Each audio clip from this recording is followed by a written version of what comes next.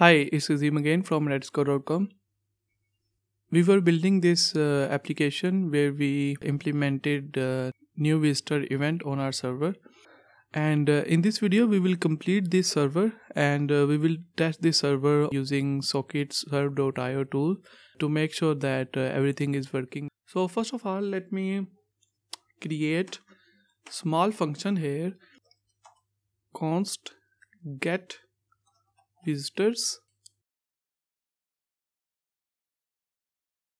You guys know that we are setting new visitor on our socket, and socket.io server keeps track of all these connected sockets. So what we will do is we will query our socket.io server and we will say that you know what, I want all connected sockets in this socket.io server, and when we will get all connected sockets, then we will get this user from that particular socket, and we will create array of all these users, and then we will return array of these users from this function, and we will use this function to get all online visitors on our website.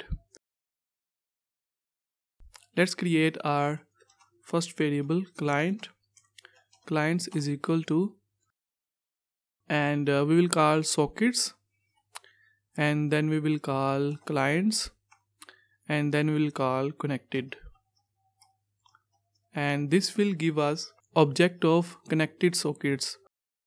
We will get object something like this. Let me show you.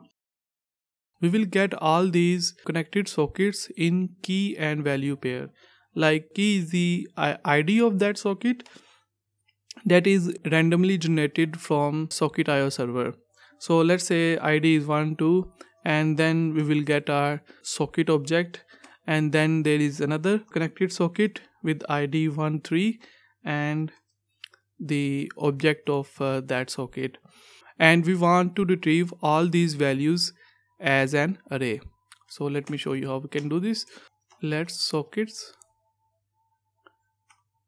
is equal to object dot values clients,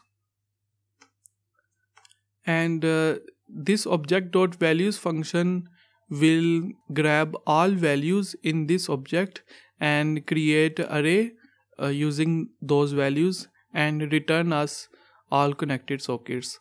Now we got our sockets. Now what we want to do is we want to get visitors from that socket. So we can use map function on this array to map this sockets array to our users array.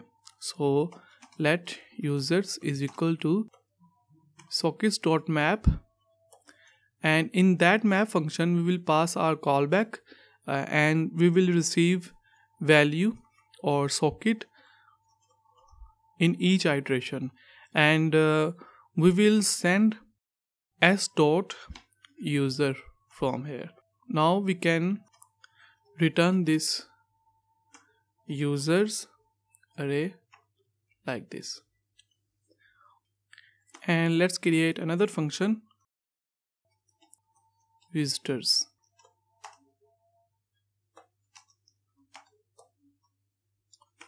In this function we will emit all connected users to all sockets. So we will call io dot,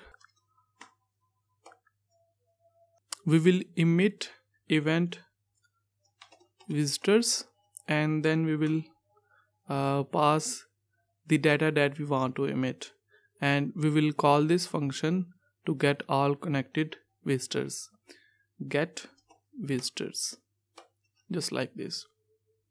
And now whenever new user is connected to our socket, we will emit this event, emit visitors. So let me fire up the server.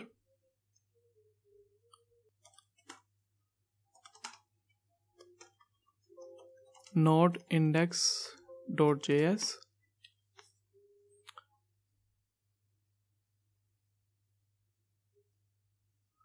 user is connected. Now let me clear this window and let's duplicate this window.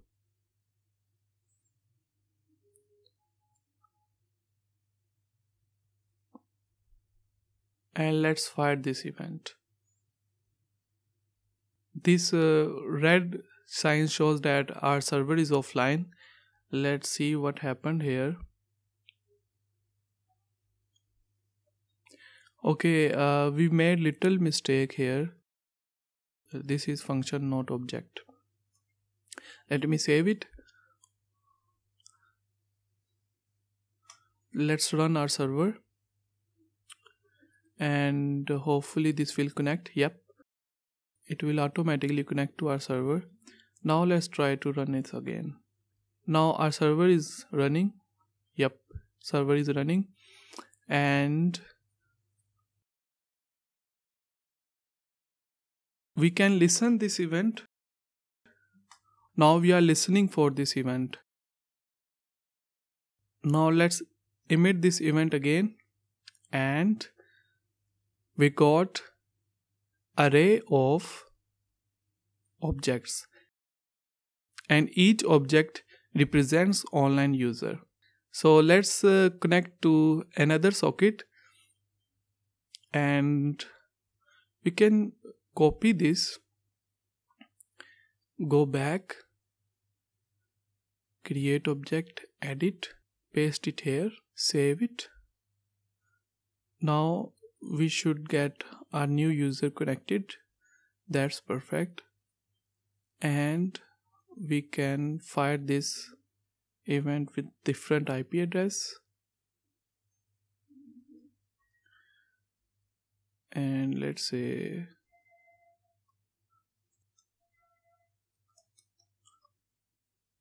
let me clear this window.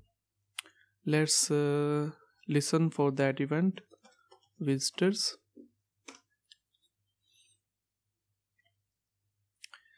Now let's fire this event.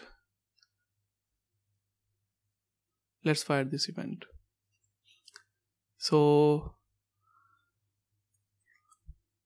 now we are getting 2 visitors.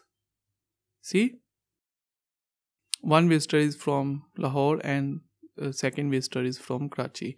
Now if we close this window, we are not getting updated visitors, because now in our Socket.io server there is only one visitor. So whenever user is disconnecting, then we will fire this event again. Save it. Let me close this window.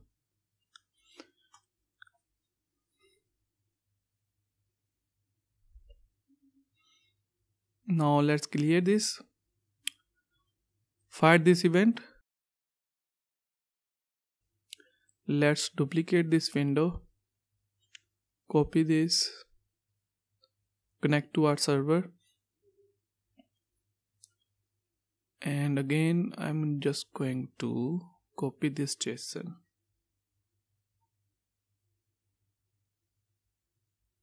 Paste. And let's say Karachi again. Clear it. We are listening for visitors event here. Let's listen it here again. Visitors. Perfect.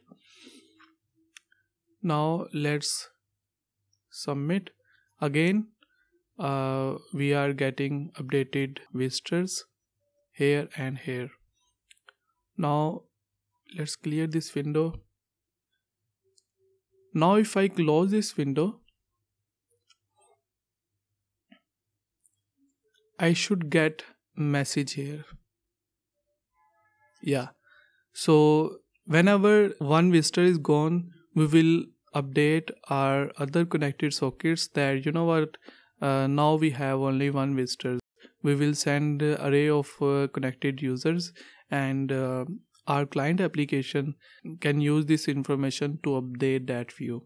So with that, our server is ready. I hope you guys enjoy this video. Please do not forget to subscribe to my channel for more videos. Thank you so much for watching.